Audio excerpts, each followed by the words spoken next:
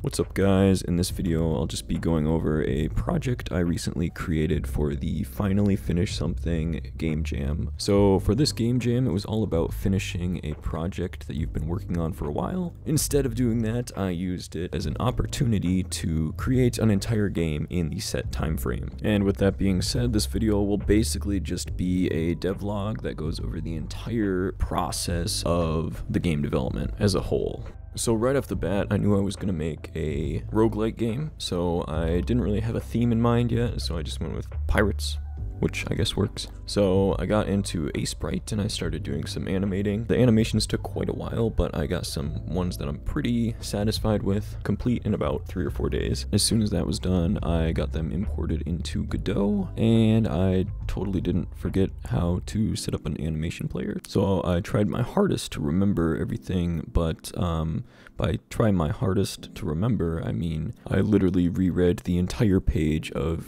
anything to do with animations or animation players on the Godot documentation. So that was fun. But I eventually figured it out and I got everything imported correctly and I got a nice animation state machine set up. So I set up an idle, run, and dash state, which are all blending perfectly. Now there's obviously a ton of code involved in getting all the states to adapt correctly to the user input, and I ran into a lot of glitches, but you guys probably don't care about all the technical stuff behind the scenes, so I'm just gonna skip right through that. And yeah, it ended up working great. So player movement is all set and working great. I then moved on to creating a script that will randomly generate a level, which is very unique, and it's basically impossible to get the same level twice in a row, or even twice ever. Huge shout out to uheartbeast though for making a tutorial series on how to do this kind of random generation in Godot, because I had never done anything like this before and he helped a ton with that. So shout out to him, go check him out. He does a lot of awesome game development content and a lot of stuff in Godot. Now after I got all the auto tiling set up and the random generation, I had to set up a navigation system for each map. So I just put a navigation polygon on each of the floor tiles so that enemies can detect where they're supposed to walk, and then they will navigate towards the player. And I didn't want the enemies to just beeline towards the player, so I created a system where the enemies will generate a certain radius around the player, and then they will rotate that by a random amount and follow that specific position so that it'll be a bit more random when encountering enemies. Overall though, the rest of the enemy development was pretty straightforward. I have a very basic run animation for the skeletons that I just flipped left to right because I was too lazy to make up and down animations. And then the attacking is literally just an area 2D, so if they get in range of the player, they will attack, reset a timer, and when that timer runs out, then they will have a chance to attack again. Pretty straightforward. There's also a chance that the enemies will turn into like a boss version, which will simply just make them bigger, faster, a bit stronger, and give them a unique hat and name. Next up, I created a starting level. So when you spawn in, you'll be in this really sick looking, really cool, awesome little level, and it looks really cool. I don't think I mentioned that yet, but it's pretty cool. So the first thing you'll do when you spawn in is you read the sign, which will have a bit of dialogue, and it will then spawn a crystal, which also looks very cool. I spent a lot of time on this crystal animation, and I'm really happy with how it came out. It was mainly animated with the Godot animation system, but I also used SpriteMancer, which is a super powerful effects animation tool that actually just came out like within the past month, and it was released by CodeManu. Sorry if I'm saying that wrong, but he makes a ton of really cool programs, so you should definitely check him out. I'll leave a link to that in the description. I guess I should also mention that I created this pretty cool spawn animation using SpriteMancer as well. Now obviously you don't need any like fancy animations for a game like this, and I was probably wasting a lot of time. I could have spent doing other things like bug fixes, but I had a lot of fun creating it, and it was just a bit of practice in SpriteMancer, and I think it turned out pretty well. Now one of the hardest things things personally to set up in a game, in my opinion, is the user interface, or anything to do with like menus or GUI layers. But I spent a full day on trying to get this all set up, and I got a pretty modular dialogue system working fairly quickly. But essentially I set it up so that I'll be able to pass any array of strings or other values, like a dictionary with certain keys to represent values for specific events I want to trigger through that dialogue, and then the dialogue will iterate through each value in the array and execute the desired process for whatever I passed through. So to simplify that, I literally just made a basic dialogue system. So yeah.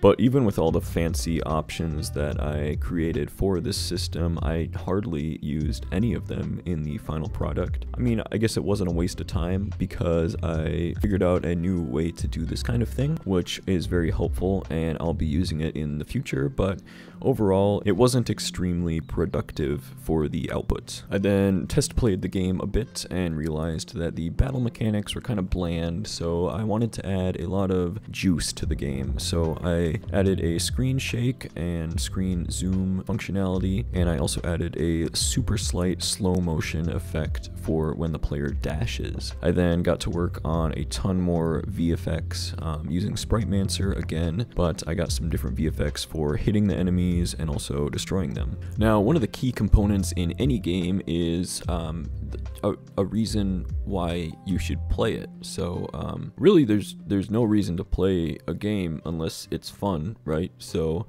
I wanted to make this game fun, and what better way to make a roguelike game fun than to add the main component of a roguelike game, that main component being upgrades, which in this case I used cards. So at the end of each level, you'll have a choice between 3 different cards, and you can select one. Each card has a different perk that it will apply to your character for that run, and obviously all the perks will be reset upon your death. But I had a lot of fun making different kinds of perks. So I have some basic ones right now that increase stats like your attack or your knockback power. I also have a couple that increase things like the length of your dash or the speed of enemies so that you can slow them down, which makes the game a lot easier. And then I added a couple interesting ones. So there's this one card where every time you kill an enemy, you'll have a chance to just spawn another version of yourself. So then you'll be controlling one extra player. And obviously I had to make this balanced, so it's not extremely OP,